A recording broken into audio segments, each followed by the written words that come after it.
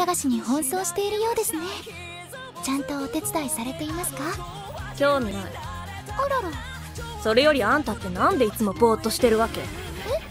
ぼーっとしてますか？私。少なくとも私にはそう見えるけど、何考えてるかわからないし。伊吹さんは何を考えているか丸分かりですもんね。あ、私はポーカーフェイスだし。いえいえ、皆さん丸分かりだと思いますよ。マジで？はい、脳みそまで筋肉になった女って噂されてます。それ誰が言ったの？しばき倒してやる。石崎くんとか。石崎！あと私とかもですね。次回、人々は常にその破滅を願っている。偽りの線に欺かれるがゆえに。